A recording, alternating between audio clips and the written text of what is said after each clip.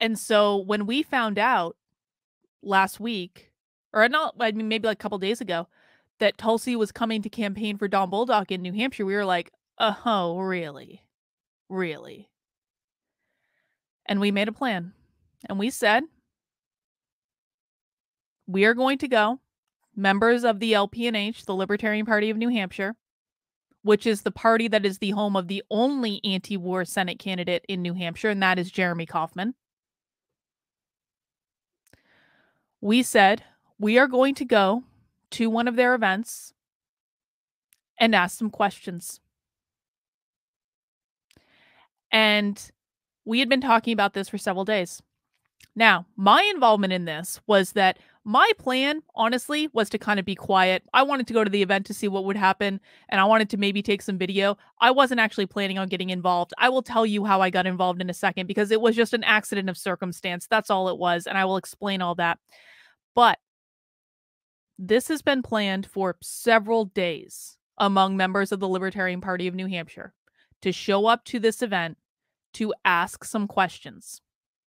We talked about it in a group chat for a couple days, and we met and planned for like an hour before the event.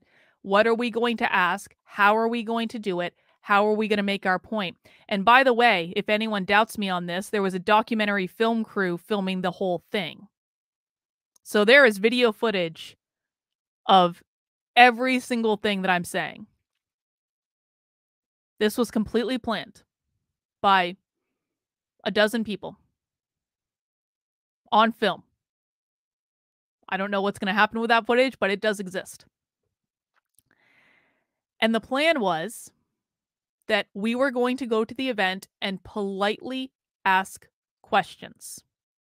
We were going to ask questions about, oh God, I have to get up my disguise. Oh no, hang on. It's this resistance that's going to win. But while we're talking. So we were going to ask questions about a couple of things. We wanted to ask questions about why Tulsi is endorsing a war hawk. That was one of the things we were very interested in. We also wanted to ask questions about why Don Bolduc is not demanding that Jeremy Kauffman be included in the debates. Because the fact of the matter is that Tulsi was excluded from the debates when she ran for president, and that was wrong. And so, and Don Bolduc has actually told us privately on multiple occasions that he will vocally support Libertarian Senate candidate Jeremy Kauffman being included in the senatorial debates. He said it to us, and now we have him on film saying it. We got him on film at this event saying it because we showed up to ask questions. That's a different story. So we wanted to ask about war. We also wanted to ask about why Don Bolduc had not publicly stated that he wants Jeremy Kauffman included in the debates, Jeremy Kauffman being the only anti-war Senate candidate. So those were the two things, and then there were strategies around who was going to ask what, and maybe, you know, hurling some like Russian swears or something. There was a Russian spear, okay, and the plan was really whoever was able to get the mic was going to try to ask one of those questions. But the plan was to do it totally politely. The plan was never to disrupt the event. And we did not disrupt the event. We didn't. The plan was never to be disruptive. It was to ask our questions, film them with the answers, and let the words speak for themselves. Well, we all go over to the event. And we're some of the first people there. I think we were there like 45 minutes early or something. We all go over to the event, a dozen of us. We start to go in the room for the event. And there's no one there. And with our group is Jeremy Kauffman, who is one of the contenders for the seat that Don Bolduc wants, right? So there were a bunch of us that went. And we are fairly positive. I don't really think there's any way around this. Let me be brass tacks. Don Bolduc's campaign staff knew who we were. Now, this should really not be a surprise. We had been kind of hinting on Twitter that we were going to go. So, like, they did actually. We had been tagging Don Boldock and Tulsi Gabbard in tweets for a couple of days, and so there was kind of like advance notice that the libertarians might be showing up, and the libertarians travel in packs, and so they knew who we were. They didn't even allow. They kicked Jeremy Kauffman out of the building. So they didn't even allow Jeremy to stay. Jeremy was not going to be disruptive. Jeremy wasn't even going to ask a question. He was just going to stand there. So they kicked Jeremy out. They made Justin O'Donnell go to the media section because he had a camera, like a really nice camera. And instead of allowing him to film from his seat, they made him go to the media section and then forbid him from walking around and filming stuff. He had to stay in one distinct location. Justin O'Donnell is like he's like a well-known activist in New Hampshire. They went up to the campaign guy, like the head campaign guy, went up to Reed Coverdale and told Reed, "We don't want any disruptions." And Reed said, "We're not going to disrupt things. We just want to ask questions," which was the truth. And the campaign staffer told Reed, "We will have a Q&A at the end. You can ask your questions then." And we thought, okay, great. So we started planning in our group chat. We started talking in the group chat. Like, what are we going to ask? What are we going to say? We were chatting back and forth through the whole thing. So the event happens. It started about an hour late. And Tulsi comes on. And she gives her really generic stump speech for Don Boldock. And then Don Boldock comes on and he gives his stump speech. Oh, by the way, I forgot. I was wearing a disguise. Now, one of the libertarians that came with us to the event, he worked on Tulsi's campaign in 2020. And so he was nice enough to drive 5 hours to bring a whole mess of Tulsi Gabbard t-shirts. So several of us, me included, I put a t-shirt right over my hoodie. Several of us were in a disguise.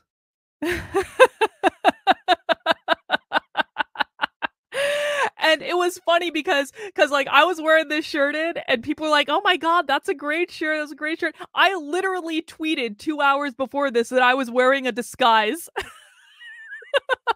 This is one of those instances where you can flat out tell people that you're going to trigger them and they still don't listen. They don't. So many of us were wearing Tulsi Gabbard t-shirts to throw people off the scent. And I actually think that's why they didn't like kick me out, to be honest. So the event goes like fine. And then so Don Boldock finishes his speech. And then Don Boldock and Tulsi get up on the stage and hug. And then they say, "Okay, we're leaving. See ya." And we were all like, "What? What? You literally told us that if we were behaved, which we were, we would get a chance to ask our questions." And then they canceled the Q&A because they knew we were there and knew we were going to ask questions. Now, they're probably going to make an excuse by saying, they're going to say, "Well, it was a time issue." Dude, if you're having a town hall, you take questions from voters. They took 0 questions from voters. So, Don Boldock was on the stage and Tulsi had kind of gone into the backstage area. So a couple of people from the LPNH went and went after Don Boldock and got him on camera saying that he wants Jeremy Kauffman in the debate. Good. Okay. What I did with a couple other people is I started exiting and we were looking for Tulsi. So I was exiting the room where the event was with, a couple other people there. And I see Tulsi Gabbard in the lobby. And I'm like, okay, there she is. And we started going towards her to ask the question. And the plan was to ask the question very nicely and very politely, but to get it on camera. Tulsi sees us coming out. She turns around and starts running out the back door. And so I just happened to be in a position, and I was like looking around at the other people. I was like, is someone going to say something? Is someone going to say something? Is someone going to say something? And I just happened to be in the best position. This was not planned. I did not plan to do anything at this event. I just happened to be in the position to do it.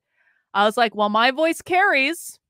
And so as Tulsi was running out the back door after the event, after they had refused to take questions, I shouted, Tulsi, why are you coming to New Hampshire to campaign for a war hawk when you claimed to be anti-war 2 days ago? Why are you campaigning for a war hawk, Tulsi? And Tulsi kept running out of the building. But what did happen is, because we were in the lobby with Don Bulldog's Republican supporters, is they all turned around and started staring at me. And they were like, you're an infiltrator! So Don Bulldog's supporters, Republicans, started yelling at me, saying, Don Bulldog does not support war. He does not support it. He does not support it. Well, we just saw in the clip from Fox News that he in fact does. So they all started yelling at me, and of course they saw my Tulsi shirt, and they were like, you're a plant! You're a plant! You are here under false pretenses! Don Bulldog does not support war! And I was like, he really does, and this is what he said on Fox News. And I literally started reading them the transcript off of Fox News that was handed to me by one of the LPNH members, because we had planned to read the effing transcript. And these Republicans were crazy, like unhinged. They were like Democrats. It was really that they were like Democrats. And as it turns out, well, someone got video of a part of the incident. Let me show you. Now, this is not, there is other footage of this. There is other footage of this. This is just the very first one that got released, okay? So I don't know why Caroline did this. I actually like Caroline. Caroline is she's a reporter for the New York Sun. She's done a couple stories on the Free State Project. She comes to some of our events. Like, she's a good egg. I don't mind her. I don't know why she said that I got in a shouting match, though, because I was being shouted at by 3 effing Republicans. So let's watch this video of the shouting match. That he wanted to go all in on Ukraine. Don Bulldog is for all of us. You're really not a Tulsi Gabbard supporter. No, it is absolutely not. No, it's not. She's a Oh, so plant. you're telling me to change his position right now? You're a plant. You're not a Tulsi Gabbard supporter. You're a plant. Yeah, she's a plant, man. I absolutely You're a supported plant. Tulsi. No, you didn't. You're a liar. You gonna vote for Maggie Hassan? You're Maggie Hassan. I would vote for Jeremy Maggie Coffin. Hassan. Only A wasted anti-war vote. candidate. Jeremy Coffin for Senate. The Wasted only vote. anti-war And when you get, candidate if in you the get race. stuck with Maggie, it's your fault. You get stuck with Maggie, it's your fault. That he wanted to go all in on Ukraine. So I had Real Nick Miles, Unwoke Infiltrator. Thank you, Real Nick Miles. So I had asked Tulsi a very fair question, I think, about why she's supporting someone who wants to go all in on Ukraine.